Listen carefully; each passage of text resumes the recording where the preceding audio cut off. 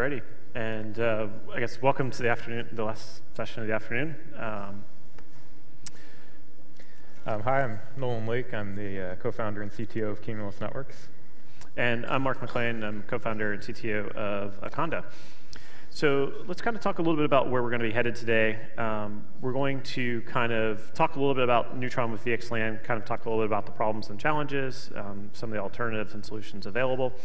Then we're going to kind of dive into what a real-world deployment looks like and what we've been working on the last couple of months, and then finally take a look at the conclusions from deploying the solution in the real world.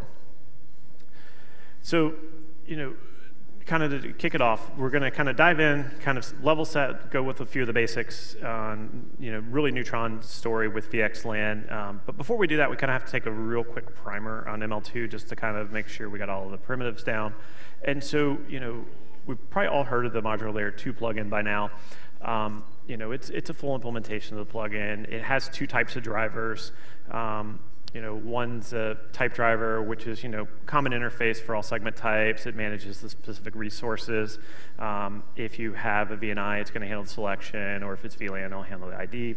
And type drivers are extensible, so you have type drivers for, local networking, which is really for testing, flat networking, so you can tie in with existing infrastructure in a data center, or VLAN if you have pre-provisioned VLANs, GRE, VXLAN, and now Genev's available. And the other driver is the mechanism driver, which is really for ML2, which is where a lot of power comes from, because it's what enables you to connect in with back end. So it's a common interface. It manages the specific elements of communication, and it supports multiple drivers, so you can have a multi-vendor strategy. And in Liberty, it's extensible, so that you can implement some of the extensions and expose them both from an ML2 perspective, and also some extensions which may not, which may be unique to a particular solution. Okay, so I'm going to start with a little bit about VXLAN.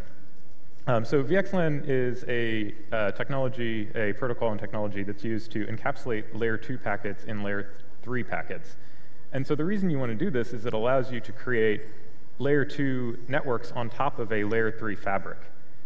And that's important because layer 3 or IP fabrics scale, right? The internet is larger than any data center anyone will ever build.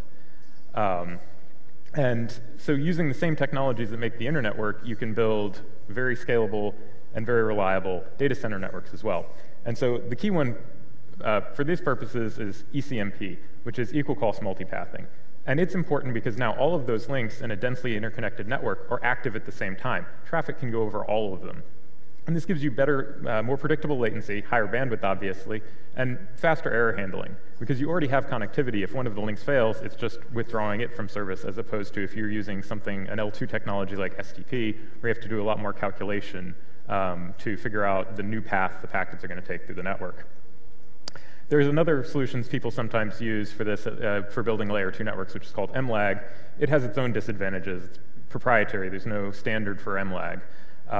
It's a very complex thing to do. You're essentially intentionally creating loops in your L2 network and then doing a lot of dancing to keep that from melting your network down.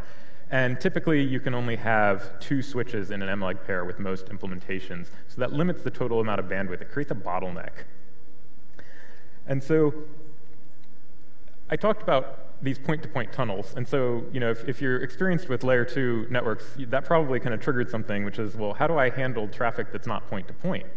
And so we call that BUM traffic, and it stands for broadcast, unknown unicast, and multicast.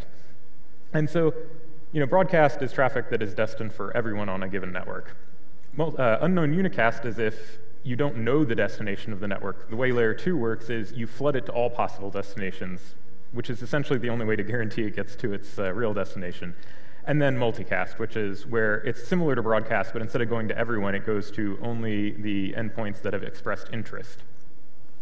And so there's a couple of different ways we can handle this, and we'll get into which one we chose later.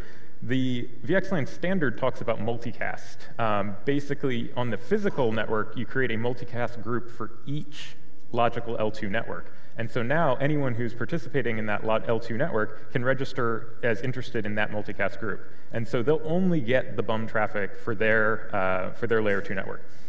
The other way, which we've talked about, Mark and I have talked about at previous summits, is a software replicator. And the idea there is everyone who's encapsulating VXLAN traffic, when it sees one of these bum packets, instead just sends it off to a special replicator, which can be just software running on an x86 server or any other place. And what it does is then replicates the packet to all of the different, unicast replicates the packet to all the different listeners that are interested in it. And the final one is what we call head-end replication. In this model, every device that is encapsulating VXLAN traffic can also replicate to all the interested listeners. And it can do that in hardware. So if this thing, well, if it's a switch, it can do it in hardware. So there's a couple of different ways you can deploy VXLAN with Neutron. The kind of default one is doing VXLAN in the hypervisor. And so we talked about the L2 packets being encapsulated in these VXLAN packets. In this case, that actually happens in the vSwitch. And it happens in software. So this can create some performance issues because now the software is having to append this header, basically poke on each and every packet that goes by. And the big thing about networking is, to get performance, you want to make sure that software doesn't have to look at each and every packet. You want something else handling each and every packet, and software just setting kind of rules for how to handle the packets. And the other problem is that you end up with a huge number of VTEPs. Now, the VTEP is a VXLAN tunnel, VXLAN termination. Virtual tunnel endpoint. Virtual tunnel endpoint, thank you. Acronyms everywhere. And you end up with one per hypervisor node. So if I have 32 racks, each with 32 servers in them, you end up with 32 times 32 VTEPs. And so the numbers scale up pretty quickly. And since it's happening in the vSwitches, there's nothing you can do to bring in, nothing you can do easily to bring in devices that don't have a vSwitch. So bare metal servers, hardware appliances like load balancers and routers and things like that cannot be connected to the logical networks, only VMs and containers. So the other way to do this is to do the VXLAN encapsulation and decapsulation in the top of rack switch.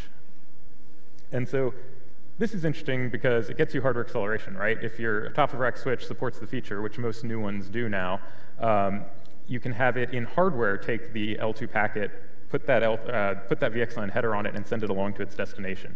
And so having hardware do something on each and every packet is absolutely fine, because it can do it all at line rate.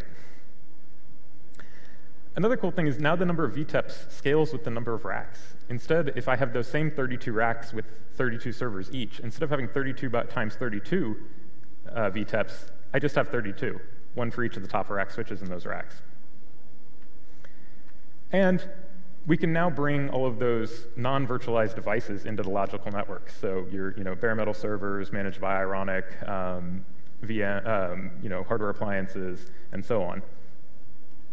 And so the feature that allows us to do this is one that showed up in Neutron in Kilo, and it's called Hierarchical Port Binding, which is kind of a mouthful. But basically what it means is that you can have multiple different segment types, in this case a VLAN segment type and VXLAN segment types, and they will be merged using a ML2 mechanism driver. So the ML2 mechanism driver knows how to talk to the switch, the top of rack switch, to tell it to connect this VLAN going on this front panel port to a hypervisor to this VXLAN, which is going to then traverse the IP fabric. So I feel like I've talked a lot, so maybe a diagram would make this clear. So here you can see the kind of leaf spine layer. We've elided most of the leaves just to make the connectivity a little less insane with all the lines. And so you can see, we've got a build here. You can see the first hypervisor has chosen VLAN 37. So the traffic for a given VM coming out, or a specific VM coming out of this will be tagged with VLAN 37. It will then hit the top of rack switch, which will then have the VLAN tag removed, and then have a VXLAN header added. In this case, it's chosen 2003 as the VNI. And so these numbers can actually be much larger than VLANs, which are limited to 4,096 different tags. These can actually be up to 16.7 million. And then the packet will traverse the spine layer, which is all layer 3, and land at the other top of rack switch. And in this case, the same virtual network has been allocated VLAN 55 on this switch. Now, if you're a traditional networking person, this is probably really weird to you because VLAN numbers are supposed to be global because it's a virtual LAN. But in this case, since the layer 2 boundary never leaves a single rack, you can reuse the VLAN numbers. In fact, in our case, you can use the reuse VLAN numbers between different front panel ports. So you have the full 4,096 VLAN numbers for each and every hypervisor, which should be enough for decades.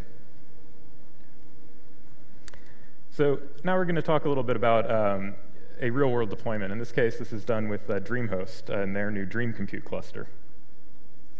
So they built the network on white box or bare metal switches running Cumulus Linux. So for those of you who don't know, Cumulus Linux is a Linux distribution based on Debian that runs, instead of on x86 boxes like your laptop or your server or your desktop, it runs on switches. And so a switch is basically just a fairly standard-looking server with one very special part, which is a forwarding ASIC. And so that's what allows it to do 32 ports of 40 gigabit per second bandwidth at line rate. And Cumulus Linux, unlike most traditional network operating systems, does not have a proprietary CLI. The way you configure it is the same way you configure Linux switching on a hypervisor. Use the standard Linux tools, IP route 2. You can do IP route add and then type out your little command. You can use brctl to create a bridge and to put ports into the bridge. So on a hypervisor, you would take a tap device and add it to it, create a bridge device, usually called br0 or something like that. Create the tap device from the VM, put that into the bridge, and then you can bridge that to ETH0, for example, to connect that VM to ETH0. So those exact same tools work on Cumulus. But behind the scenes, what we're doing is we're hardware accelerating all that. So in a hypervisor vSwitch, all the packet forwarding is being done in software. All those forwarding decisions are made by software. In our case, we programmed the hardware, that forwarding ASIC I talked about, to do in hardware what Linux would have done in software. So this is similar to if you have a graphics, if you're old like me and you played video games in the 90s, you used to have software rendering and it would draw the little game world that you were playing in 3D. And then along came hardware accelerators and you dropped one in. Everything looked kind of pretty much the same, maybe the graphics got sharper, but everything was way faster because it's being done in hardware. So basically, you can think of a switch running Cumulus Linux as a Linux box that just happens to have a huge number of 40 gig or 10 gig or 100 gig interfaces. A kind of relatively common switch today would have 32 40 gig interfaces, and so those would just show up as 32 Ethernet interfaces. So on top of the layer 2 provided by Cumulus and Dream Compute, Conda is being used to implement layer 3 and above. So what we've done with Conda is Conda provides a layer 3 plugin. It's providing routing via service VMs, and then also provides additional services such as DHCP metadata, and then coming soon, implementations for load balancing, as well as, and it's all based on the open source Astara project, which is the newest entrant into the OpenStack big tent. But Conda, while being the newest project, was developed at DreamHost in 2012, and has been a project that's been in production for a while and hardened. And so it enables, changes like this because of rolling out a new architecture, as well as transitioning off the old one that was used in early deployments of Dream Compute. The OpenStack environment is based on the stable Kilo release. It is using ML2 drivers designed for hierarchical port binding. And essentially it's kind of what Nolan touched on a little bit earlier with the hierarchical port binding, is where you have VLAN between the server and the top of rack switch, and then you have VLAN or VXLAN between the top rack switches. So it's essentially kind of the exact kind of sample case for hierarchical port binding. So I talked a little bit earlier about the concept of IP fabrics and the advantages there. So I figured we could have a diagram, it might make it a little clearer. So this is a leaf spine or fat tree in the terminology. And so in the Dream Compute case, they have chosen 32 by 40 gig switches for the spine layer. And so what that means then is, since there are 32 front panel ports on those spine switches, there can be up to 32 racks, because each spine switch needs to connect to each rack. And so this scale's pretty big, right? 32 racks full of 1 RU servers can get a pretty high number of servers, and then with all those VMs on there, you end up with a fairly large number of endpoints. And the other cool thing about the leaf-spine or fat tree architecture is that it's very scalable. So we've shown right here a zero overcommit network. And what that means is that any server can talk to any other server at full speed. So in a overcommitted network, two servers in the same rack can talk to each other at full speed because they're connected to the same switch. But if you then have to talk to a server in another rack, you're going to be going through a congested core switch. And so that's going to slow you down. Depending on the overcommit factor, common ones can be 5 to 1, even 10 to 1. I wouldn't recommend that. So you can look at it as if I have 10 gig connectivity coming on my server and I'm going through a 10 to 1 overcommit core, that means I can talk to other VMs in my rack at 10 gig, but the rack next to me I can only talk at 1 gig. So I have to be very careful about where I place my workloads so that they can communicate with the other collaborating servers that they need to talk to. So going back to the BUM packets, I talked about the different options, but now I'm going to talk about how we drill down on how we did it in the DreamHost deployment, Dream Compute deployment. We decided to use head-end replication. We wanted that hardware acceleration of the packet replication. We didn't want to have that done by software. And so that means we were doing the replication in the top-of-rack switches, because in this deployment, that's where the VTEPs are. So the VLAN tag packet goes up to the top-of-rack switch. It's not a unicast packet. It needs to go to multiple destinations. So then the hardware looks up the list of destinations and sends one copy of it unicast to each of those destinations. So now the IP fabric side only ever has to see unicast packets. And so I kind of glossed over something there. I don't know if anyone's going to call me out on it, but I said it replicates it to all the other endpoints that need to know about it. But how did it know? So the answer there is a pair of very simple Python programs that we wrote. They're open source. One is called VXRD, which, again, is kind of a mouthful. We like these kind of mouthful acronyms for some reason. And so that's the VXLAN node registration daemon, which is probably clear as mud. What it does is, as a VTEP, it keeps track of which virtual networks, which VNIs in the terminology, this particular VTEP is interested in. And so that means, in our case, this specific case, what virtual networks are connected to VMs that live in that rack. And so what it does with that information is it sends it to the VXSND, which stands for it doesn't stand for anything really. It's the VX Node Database Service. And so what it is a simple program that runs in, it can run anywhere. In this case, I'll get into that. It collects all that information from all of those VXRDs. So now it knows it has a global database over all the VTEPs of which VTEPs are interested in which VNIs. And then it pushes that information back down to the VXRDs. And so now the VXRDs know, hey, for all the VNIs I care about, all the ones that are associated with VMs running in my rack, here's the list of other endpoints that are interested in it. And that's all the information it needs to program the hardware to do that replication at line rate. So I kind of glossed over where they run. In this deployment, it's actually extremely straightforward. The VXRDs run on the VTEPs, which are the leaf switches or the top-of-rack switches. The VXSNDs, to reduce the complexity, we just figured, hey, run them on the spine switches. Cumulus Linux switches are just Linux boxes. So any software that runs on Linux in a Linux server, you can run on the switch. And so in this case, I think we drew it kind of as every spine switch runs it. Typically, in a normal deployment, you'd run it only on 2 or 3 spines. You could run it on more, but they're not particularly resource intensive. You only need more than one for high availability. And if you lose more than 3 spines, you probably have other problems. So one of the questions that comes up, hierarchical port binding is really a mouthful. Is it really complicated to deploy? And if you take a look at the config file, that's actually the entire config file necessary for ML2 and Neutron.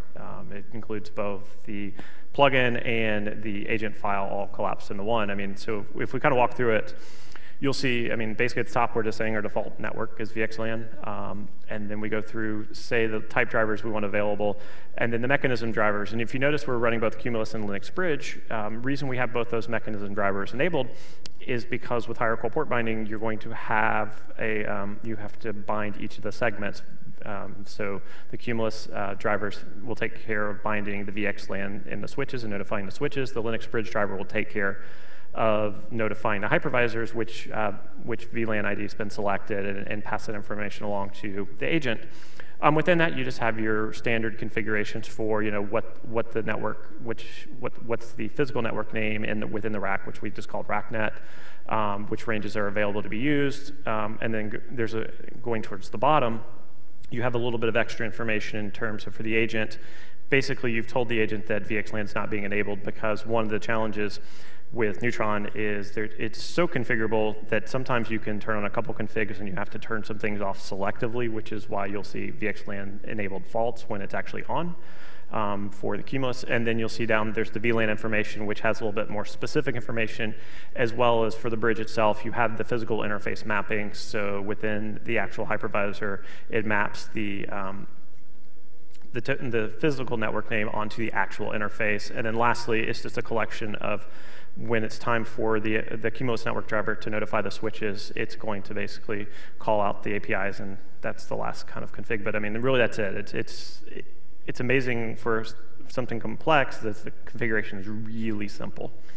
Yeah, I mean, this configuration here is, almost all of this is boilerplate. Things like enabling the firewall driver, that any ML2 configuration is going to have that. Similarly, the agent, root wrap and things like that. That's pretty much everything.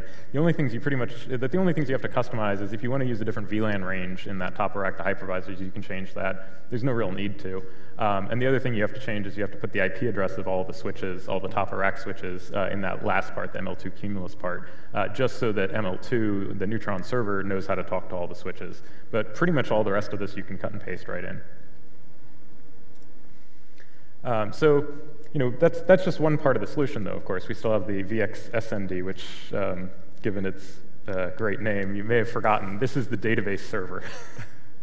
And so its configuration is very simple. It basically needs to know its own IP address so it knows what interface to bind on.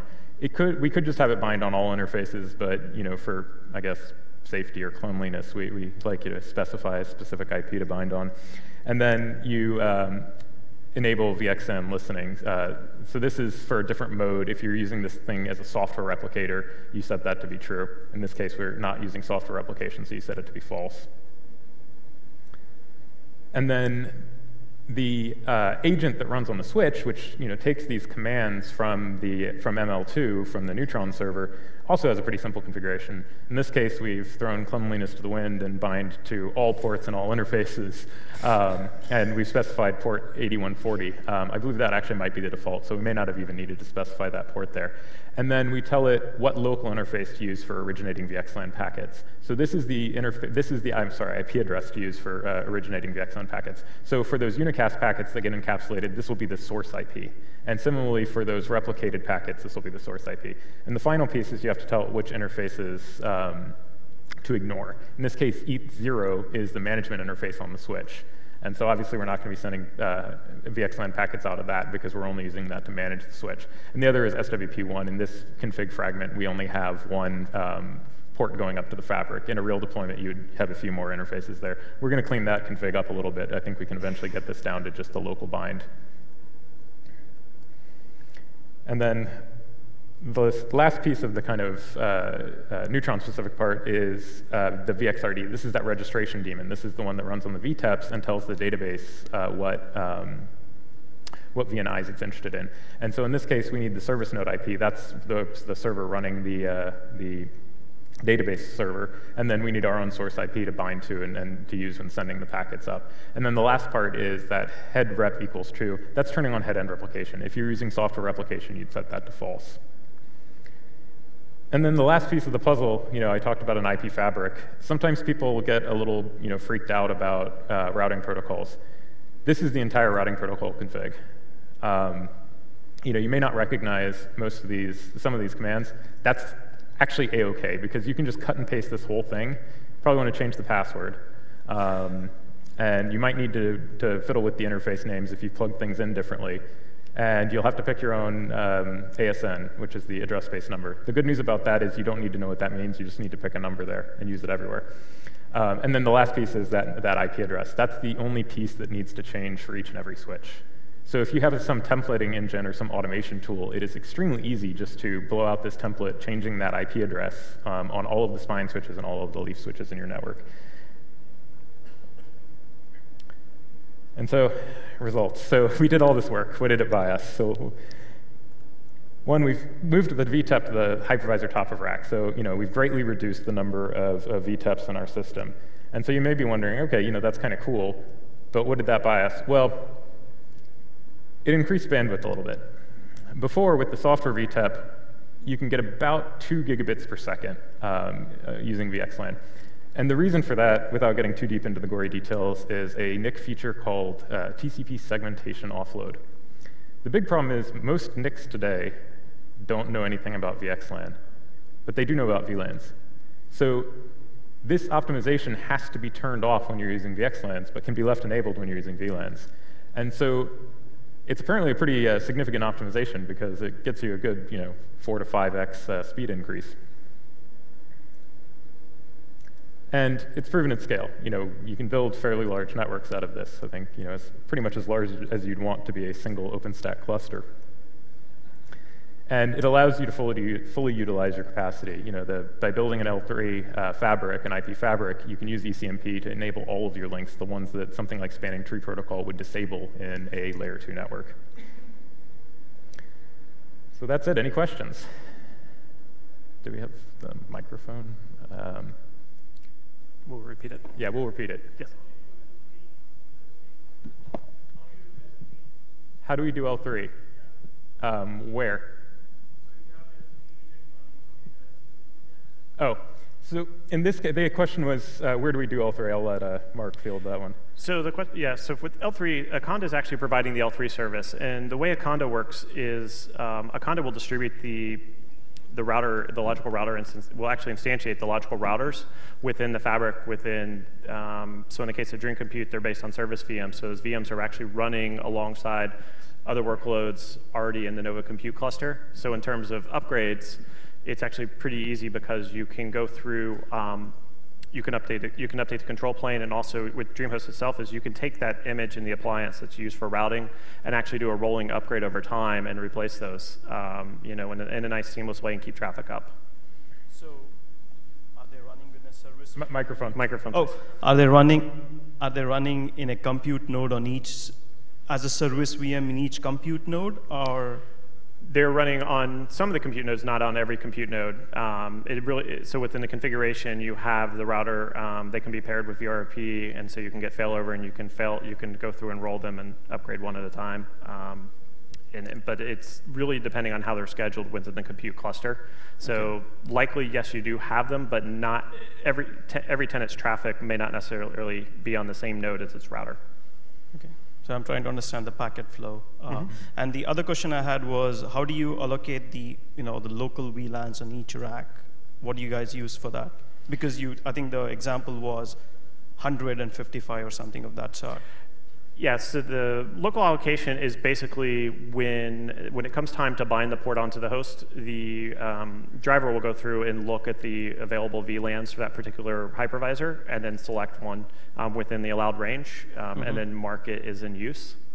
And then so it will repeat that process on, and so that gets you the first, like if you spin up a VM, when the port's bound, it's going to allocate and bind it all the way up to the switch, and then when you spin up another endpoint somewhere else, it's going to do the same thing. But because the pools for values are different between each host, you may get the same one, you may not. It's kind of unpredictable that way, but but then would each compute node do the same allocation in the same rack, or would it be different on each compute node? So let's say I have a VM on network 1 on compute 1, and then on compute 10, the same VM on the same subnet comes up. Yeah. So that's actually kind of one of the more interesting features. I can talk to that a little bit. The way the Linux bridging model works is you essentially have a interfaces, right? Like normally ETH0, ETH1, ETH2, whatever. We call them SWP1 for switch port. But if you create a VLAN, basically you're creating a sub interface. So VLAN 100 on ETH0 would be ETH0.100. And so this is kind of a separate interface. It is a separate interface. And so if I create a bridge, I can very easily bridge ETH0.100 with ETH1.200.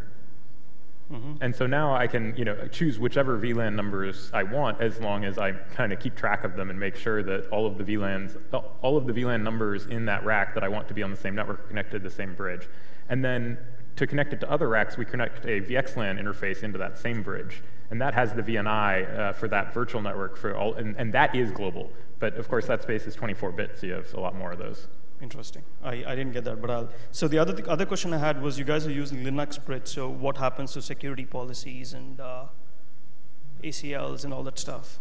So security groups are spoofing all the standard things that all the standard features that you find now work as expected within Neutron.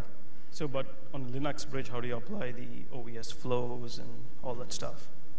Sorry, what was the last? So, I meant to say the Neutron security rules and stuff. Without OVS, how do you enforce those with the Linux Bridge? So the interesting thing right now is if you're running OVS today from the reference implementation in Linux Bridge, they do the same thing. They're using NetFilter to enforce all the security group policies. Okay. And the other question I had was, so you talked about the VXSND, right? Or those services. How do you replicate state in case of failure? Or for example, let's take the case of a VM migrating from one rack to another rack. How do you determine the topology there? Yeah, so Neutron, OpenStack knows when it migrated a VM from one rack to another, and it tells Neutron. So it'll see the VM disappear in one and pop up in the other. And so then the new VTEP will register its interest with the database and will show up, and the old one will eventually age out. And so for a brief period of time, the packets will be unnecessarily replicated to the old destination, and they'll just be dropped there by the hardware. Okay. And then the mesh you create within your switches, does it happen automatically, or is it, or how do you detect? Let's say if I bring up a new rack, for example, how do you connect to? So all the racks are connected to the spine layer, and it's just a routed mesh. So you can use OSPF, you can use BGP. We're using BGP unnumbered in the DreamHost case, and I forgot to mention that the reason that config file for BGP was so simple is because instead of having to assign a subnet to each pair of interfaces between routers, you just give each router switch a single IP address, and it uses that to communicate with all of the other kind of routing protocols. Okay. And the last question I had was, in the ML2, I saw a bunch of switches. Yeah. So do you, when I make a Neutron API call, do you talk with each of the switches to provision? Is that right, or yeah. Is my understanding right, or? So you found one of our hacks. Yes, today we would send it to all of them. We're working on a change to learn back from the individual switches which hypervisors are attached to them, and so then we can prune it and only send it to the ones that need it. But for relatively small deployments, having to replicate a short message 32 times is not a big deal. But yeah, the rollback is a problem though in case things fail. Sorry, what's that? In case things fail on a 32-node switching, if two of them fail for whatever reason, then you'll have to start rolling back on all the rest of them, right? So, I'm not sure I understand this. I mean, when a Neutron API call comes in, if you're talking to, let's say, 32 switches in your fabric, you need to take off transaction rollback and you want to create atomicity and so we're gonna clean that up a bit. Cool. Thanks. Thank you. Right there. I'll repeat the question while the microphone. So the question is, you showed that there is a cumulus mechanism. Here we go. Yeah, no, thank you. So the question is, in the slides you show a cumulus mechanism driver that, if I understood correctly, is the software element that makes the configuration on the cumulus switch so that the VLAN is mapped to the VNI. Yes. Okay. Now, what is not clear to me is this mechanism driver is already upstream in OpenStack, or if you get it with when you buy the Cumulus Linux license, or if it is yet another product. So it's not upstream yet. It's up on our GitHub. You can download it today. We're working on upstreaming it. Right now, you download it from our GitHub and then copy it into your plugins directory or ML2 mechanism drivers directory. But it'll be upstream soon. Okay, so it's so new that it's not been published yet. Well, it's published on our GitHub. It's not been upstreamed yet. Okay. Yep. And so all the documentation, it will be integrated on the Cumulus documentation, or? Well, it'll probably be in the Cumulus documentation, and also when it's upstreamed, it'll be in a different repo now because the mechanism drivers, the ML2 mechanism drivers, have been split into different repos. So the core Neutron no longer has any vendor drivers in it. Okay, Thank you. What's the actual, from Neutron's perspective, what is the network type of the tenant network? Is it still a VXLAN segmentation ID, and then, or is it a VLAN segmentation ID? The network type will report back as VXLAN. From the tenant's perspective, they'll see it as a VXLAN network.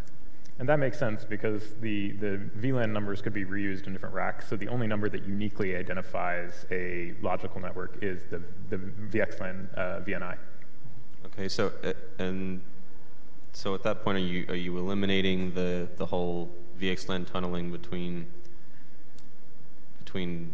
virtual switches, and it's just basically going to do all that stuff, but directly through the TORs, right? Yeah, the virtual switches only work in terms of VLANs. The bridging between VLANs to VXLANs happens in the top of rack switch. Okay. Is there any question in the back? When you have within a tenant, then you have two logical switches. You're not able to support a secure routing with the hypervisor. In this case, it'll have to go out of the hypervisor. Sorry, could you repeat the question on the microphone? I couldn't So when you have two different logical switches within the same tenant connected to a Neutron router, which in this case is going to be an Akanda router, the packets will have to traverse the entire fabric, reach the Akanda router, get routed, and come back in, right? There's no like distributed routing. So in this particular case, if you're routing between two network segments of the same tenant attached to the router, yes, it will traverse the router, or it will traverse the two routers. Where it's not DVR. You know, in other modes you could run DVR on it, but for this particular case, that's not, because of some other operational concerns. Akanda makes it easier in terms of rolling out new appliances. That was kind of the choice there. Just one more other question. In this current deployment, how many physical interfaces does each server have? Does it have like 2 10 gig interfaces connected to 2 Cumulus switches, or is it? So this particular deployment is, on the data plane side, single attached. So there's one connection from the top of rack switch going to the server for carrying kind of tenant traffic. It's kind of more of a public cloud use case. We can actually support MLAG, which you end up with 2 top of rack switches, and so they're paired as an MLAG pair. They appear to be a single switch to the hypervisor, just shows up as a bond, and then the same L2 to L3 transfer happens in the pair of top of rack switches. So now the rest of the network is still L3, so the MLAG is limited entirely to a single rack. So you don't have that looping problem you have when you build large MLAG networks. So with MLAG, you would be able to support this entire architecture that you just mentioned? Yes, so a new feature in 2.5.4, Cumulus Linux 2.5.4, is the ability to run VXLANs and MLAG at the same time. Okay, thanks.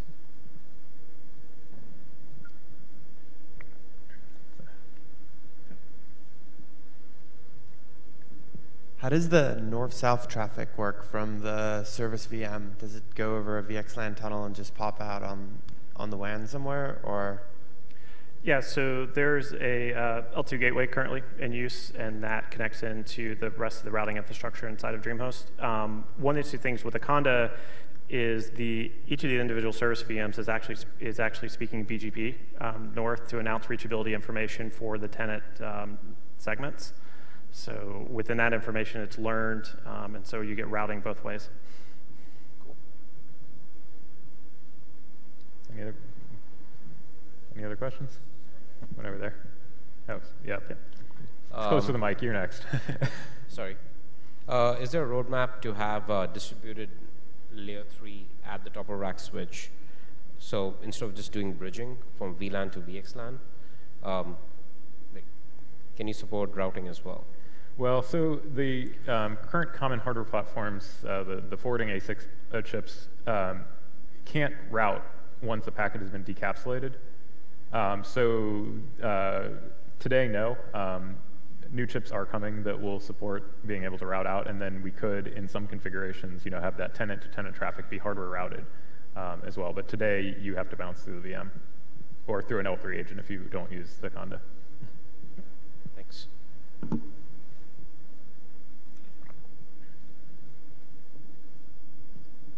So coming back to what you refer to as your little hack by addressing all the switches with the port information for the hypervisor. As far as I can remember in the configuration, you specified on the hypervisor a particular port where you are connected to the upstream and all the switches. So if two hypervisors are connected to the same port on different switches, how do you differentiate? I mean, for something like P6, I'm having a little So trouble. the question, if I understand it right, you say if two hypervisors are attached to the same front panel port on different switches, how do we differentiate them? So within that, the driver and the way it talks to the REST API is the switch learns the host attached to it, and then when it comes time to bind, when we flood the switches with information for binding, we're able to say if you have this host attached, the switch will know which front panel port it is, so that way you can actually have different. Are you asking how the switch knows which hypervisors are on which port? you're using LLDP or something. Yeah, like that. today we use LLDP. You can also configure it statically with the config file if you don't want to use LLDP for any reason. Okay, understood. No, I was just a little bit confused because there was an actual port in the configuration mentioned. Yeah, so today, if you don't specify the list of hypervisors, it assumes you're using LLDP and tries to connect to the LLDPD. It does make sense to me to have the L2 agent that's running on the hypervisor report up to the switch it's attached to, who it is, but that's not there today. Mm-hmm. Okay.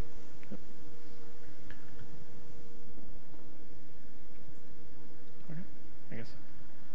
Oh, we have a question over here. So how do we handle IP multicast traffic? So the routed fabric, the physical network, does not handle multicast. So all of the problems that are associated with routed multicast are just go away, right?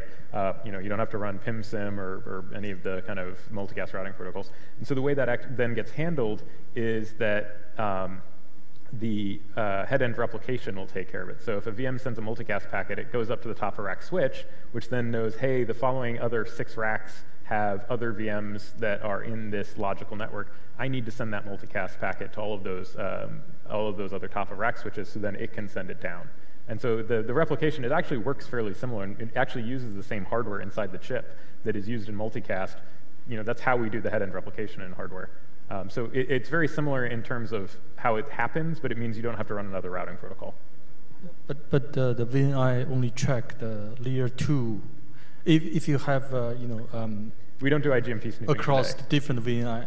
I mean. Different VNIs are totally independent. So a multicast packet on one VNI will only go to other racks that are interested in that VNI. It will not go to other racks. Yeah, but if you have multiple VNI belong to the same tenant and they're in the same IP domain, they could have a layer 3, the IP multi group, right? Well, you'd have to have you'd have to have a multicast router between the different VNIs associated with a single tenant. Okay, so they're different L2 networks. Are you going to run the PIM or those kind of protocols? You could. I'm not sure. I'm not sure I understand the use case. It seems, if you have a bunch of VMs that want to multicast with each other, the easy thing to do is put them in the same VNI in the same logical network. Okay. You're good. Okay. All right. Well, thank you very much.